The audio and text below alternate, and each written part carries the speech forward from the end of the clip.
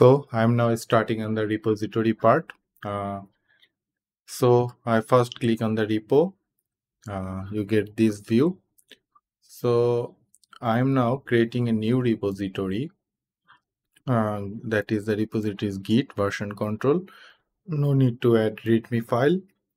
And repository name is Udemy backend underscore is more readable. Udemy backend API. That is our application name. I create a Git repository.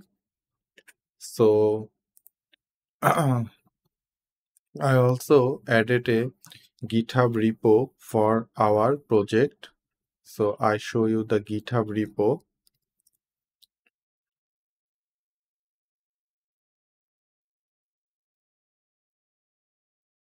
I created a GitHub application for the development purpose.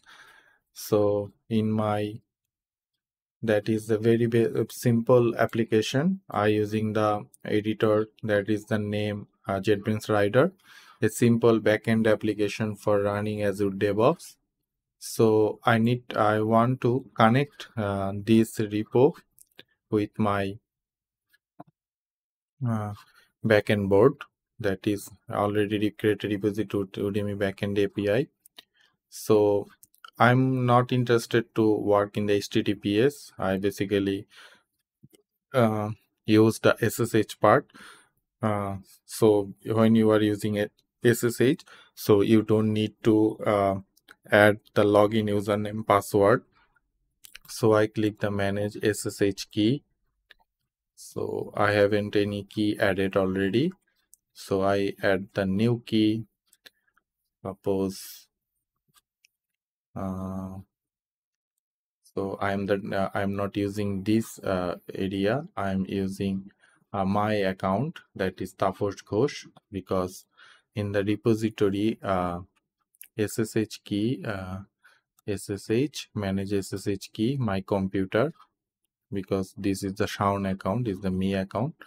So I added the key name my laptop and need to paste the SSH key. So how can we get the SSH key? We're using C drive, user, then username, then click the SSH and copy the public key,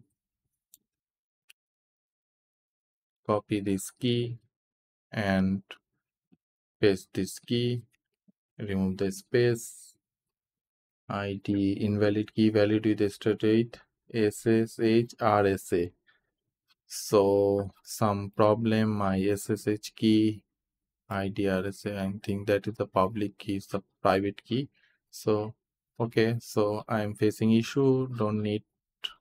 So I added, I'm not added the key. I'm going to manage SSH key. So I not need, I click the HTTP and git remote at origin. I copy the URL. And paste this in the terminal. So I added the origin of the project. So I need to push, and I told you, if you're using source tree, that is very handy for your work.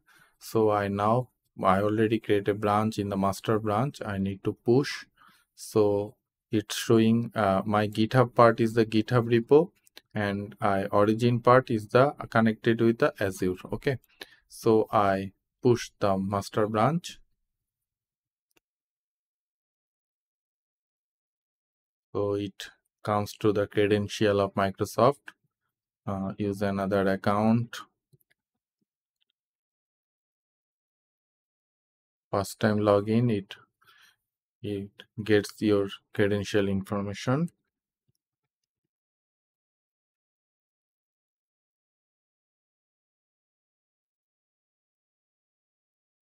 Okay, I think now code moves to the branch. Okay, if I go to there and go to the repo and refresh. Files,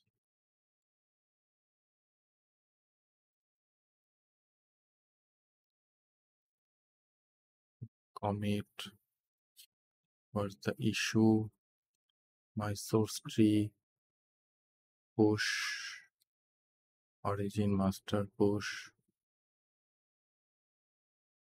It show me the all code is already pushed in this repo. Udemy backend API,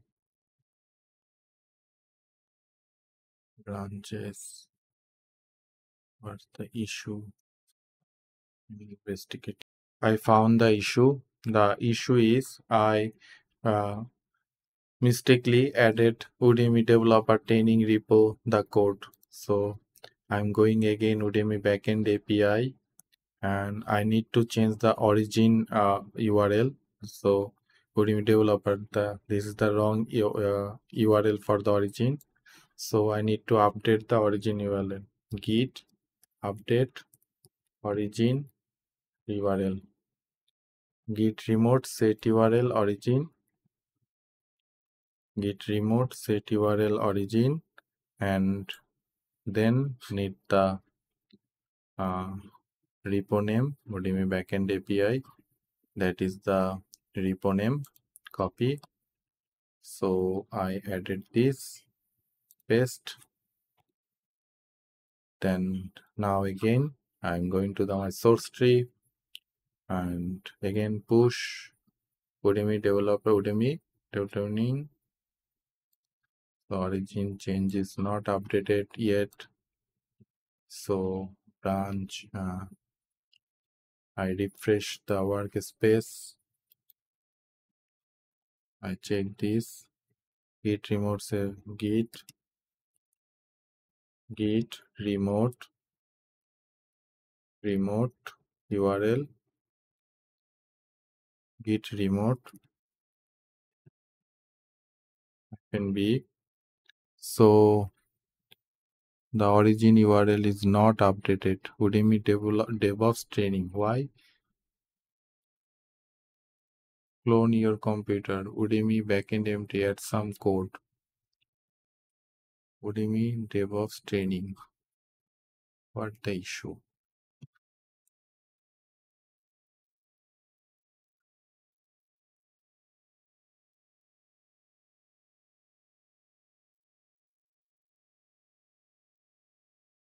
Now I think git remote at origin. Udemy backend API. If I check this, push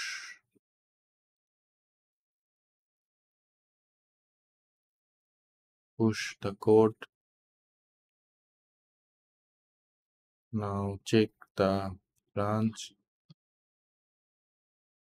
Yeah.